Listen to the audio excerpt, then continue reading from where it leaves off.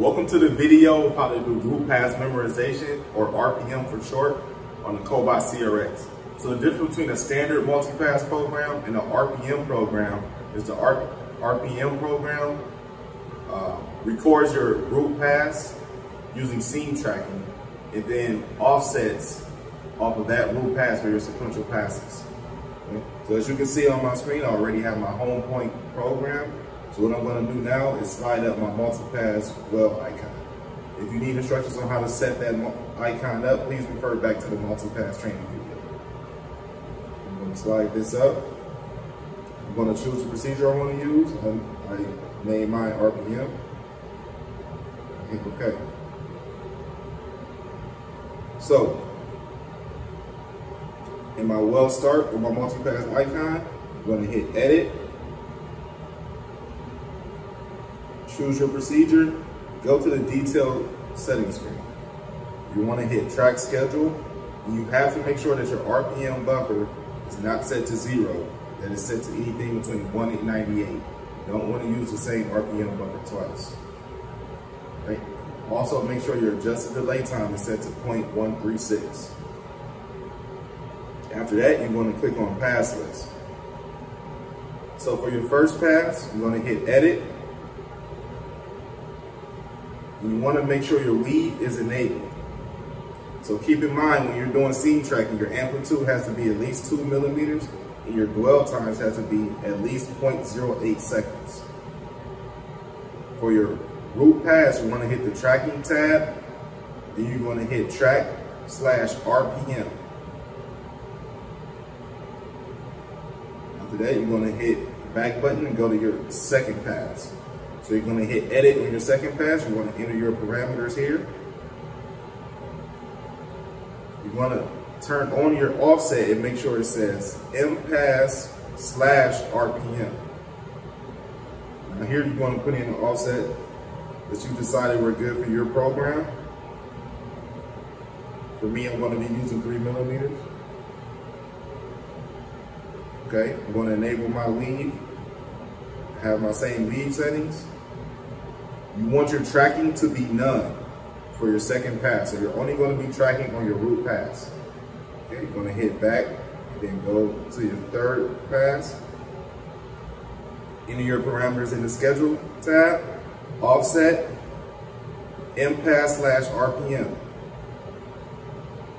Now whatever you enter for your second pass, you want to do the opposite for your third pass, for your Y. So I'll be at +3. So for my third pass, I'm going to do -3. Always want your Z to be positive. If you put negative into your Z, then you'll be going in the direction of your plate. Weave tab, I'm going to enable my weave again. Tracking is still going to be none. So I'm doing 3 passes for this training. You guys put in as many passes as you would need. After you're done with that, you're going to hit the arrow to go back to your program. You're going to touch up points 2, 3, 4, and 5. So point 2,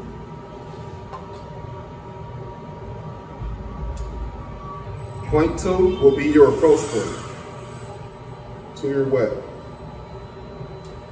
So the way you do that is you select point 2. It's going to take you to the details page. Towards the left of the screen, you're going to see a touch-up button. You're going to hit. It's going to actually touch up your current position. You're going to say, OK. Now you're going to move your robot arm to where you want to start your web. I'm going to start mine right here. I'm going to hit point 3. I'm going to go down to the linear tab and hit touch up on my weld start.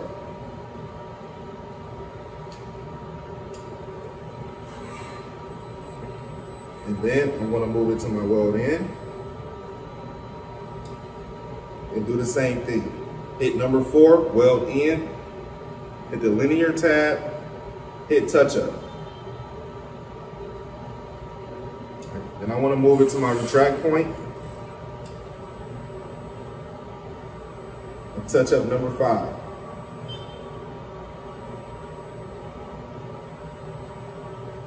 Now, if you wanted to go back home after your program, you can move it out the way Then you can slide the L and the J move after your multi-pass well icon. Now from here, I'm going to dry run my program and show you guys my offsets.